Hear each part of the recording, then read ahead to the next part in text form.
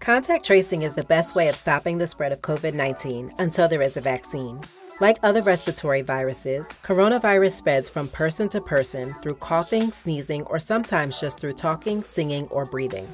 To stop it and to let our lives return to normal, we have to outsmart it. We have to find it, isolate it, and keep it from spreading to new people. Contact tracing has been used in the past to stop other viruses and infectious diseases such as SARS, MERS, and Ebola.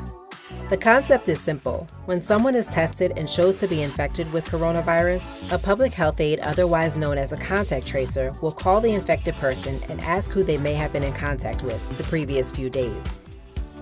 After getting that important information, the contact tracer will then contact all those people and ask them to voluntarily isolate in their home for 14 days.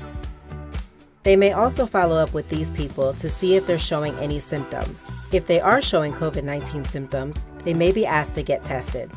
This method essentially stops the virus from being able to jump to more and more people, and in the past has helped to alleviate the spread of other viruses. But even though the concept of contact tracing is simple, many people are suspicious of the phone call. Many do not answer any calls from unknown numbers. This makes it more difficult for contact tracers to let those who may have been infected aware that they may have contacted the coronavirus. Of course, you should never give sensitive information like a social security number or bank account to anyone calling you. They will be asking for name, age, and other basic information to confirm your identity. You can also call them back to an official phone number to confirm they're not scammers. Talking to a contact tracer is always confidential. As you can see, this process requires a lot of effort from all of us. But ultimately, contact tracing will help us slow the spread of coronavirus and allow us to open up our economy and social lives more safely.